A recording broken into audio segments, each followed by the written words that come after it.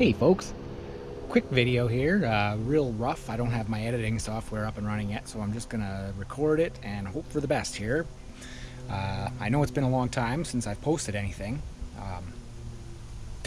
There's been some reasons for that, but I'm not gonna get into that now.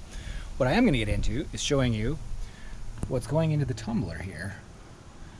So I've got some really nice amethyst that lots of chevron in it.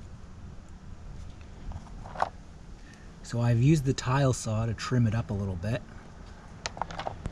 And we're just gonna put her all in the tumblers and see what we end up with. There's some really nice pieces in here. I've used the tile saw to trim them, so they look a little bit frosty right now, but they are gonna be something else once they're done. And there's the stuff that didn't. Like, I'm probably not going to tumble a lot of this stuff. Like, that's a nice point. I can use a little bit more cleaning, but I haven't got that far yet. I like this little chunk.